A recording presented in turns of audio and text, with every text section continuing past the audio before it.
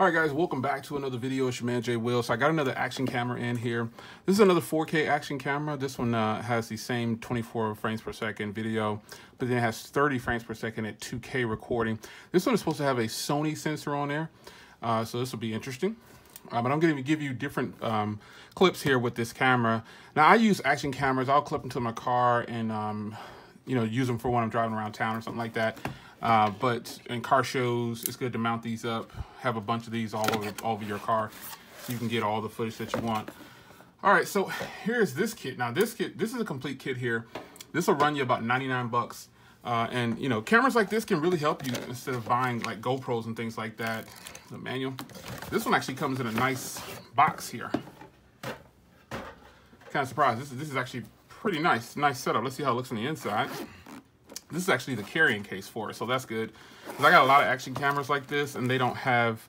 Wow, this is this is a lot to take in, folks. A lot. Let me adjust my camera here. This is a lot to take in. This is a lot of stuff in this little package here. But this is all you get. So most importantly, here is the camera, and it comes in a waterproofing kit like most of them do. And here's all the extra brackets and everything that you get. You do get an extra battery, so that's good. I'm definitely not pulling all this stuff out. This is a head harness right here, and it's a strap harness. You can probably use that for when you're on your bike. Here's more harnesses. I'm not pulling all this stuff out. This is a lot of stuff, folks. But these are just a bunch of harnesses and things like that, and different brackets to get you all set up. Got some 3M for some setups here. So I'm going to show you footage. Again, more brackets. This is USB cable. Wow. There is a lot of harnesses in here. I mean, this kit is fully loaded. It even has a little bag there. Wow. Every bracket you can think of is in here. Oh my gosh. Oh, wow. I mean, this is a good thing that it has all these brackets in here, but I'm more concerned. Oh my goodness. I'm concerned about the camera footage. Wow, that is a lot to take in. So, see, there should be a battery inside of here. If this is charged up, I'm gonna go ahead and give you some footage. I'm gonna go ahead and power it on right now, though. We'll take a look at it here now. This is where your SD card will go. So let me put an SD card in here. You ever put those SD cards in there and they go flying with the spring loaded? This is your charging port down here, and then you've got, it looks like a mini or micro HDMI port. On this side, you've got power and mode. And up here is the shutter button, more than likely. It is a touchscreen 2.3. This is where the battery is going to go. If I can get it open. There we go.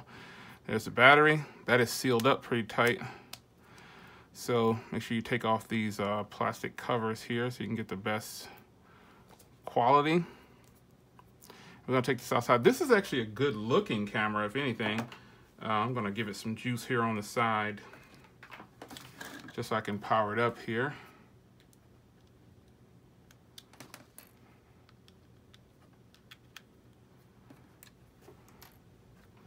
And there we go. Looks to be charging. It's powering up. Nice bright screen. Wow. So it is a touch screen. So get my glasses here. You can switch modes on here by switching from here. And it's letting you know this is the first tutorial setup. Okay, so nice. So you hit record there. Full HD, 60 frames per second. Swipe left for the idea. Okay, so this is pretty cool. It's actually giving me a little tutorial here. Swipe up and down through the menus. All right, so I swiped over. Oh, this is a pretty responsive touchscreen also. So let's go to size, and right now it's set to full HD at 60 FPS, but you can do 2K at 30 frames per second and then 4K at 24 frames per second. So I'm gonna go ahead and switch it up to the highest one and save that, and then let's go loop recording. Wow, you can do loop recording on here, which is actually pretty cool. Because if you wanted to use this as a camera in your car, you definitely could. So you've got WRD. I'm pretty sure that's widening or something like that. You got your elevation. Gyroscope. Image rotation. So this is pretty straightforward, man. Pretty straightforward. Let's go outside and let's shoot some, man, it already set the time and everything. That is really good. So it's shooting at UHD and 24 frames per second. So let's go outside and let's get some footage of this thing. Now we're recording in 4K at 24 frames per second. Microphone on this thing is actually one of the better ones that I've experienced. Got a nice wide angle lens, 170 degrees. Let's check the zoom. 5 times zoom. Haven't had many action cameras like this that can do this well, man. I'm feeling this one. This is actually pretty nice. Quality's pretty decent. More importantly, the microphones look really good. They sound really good. All right, what do you guys think?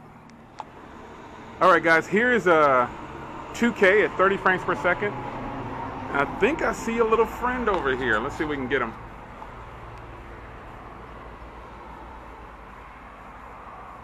You see him? There's our little friend.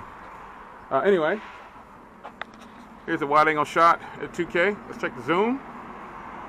5 times zoom. And it is all good. This is actually pretty nice. 2K, 30 frames per second. All right, now we're at 1080p at 60 frames per second. This should be a heck of a lot smoother. Sometimes 24 frames per second isn't the best. The zoom is definitely really fast. This is a pretty nice action camera, man. I've got a lot of these too, and this is actually pretty nice. This is the first one I've had, I think, that I can actually zoom with. So what do you guys think about that footage? All right, guys, this is actually a really nice camera. This is the first camera I've had that actually has zoom. It's different, man. It's actually pretty nice. I really like this. It looks good. It's lightweight. It's actually pretty neat, man. This is a really good camera. What do you guys think about the quality, though? Touchscreen, 2.3 inch. You can use the touchscreen, or you can use this menu on the side here. I was doing both. Again, let me know what you think about the quality. It's your man Jay Real. This kit right here, this full kit will run you about 99 bucks. I'll have a link in the description. Take care.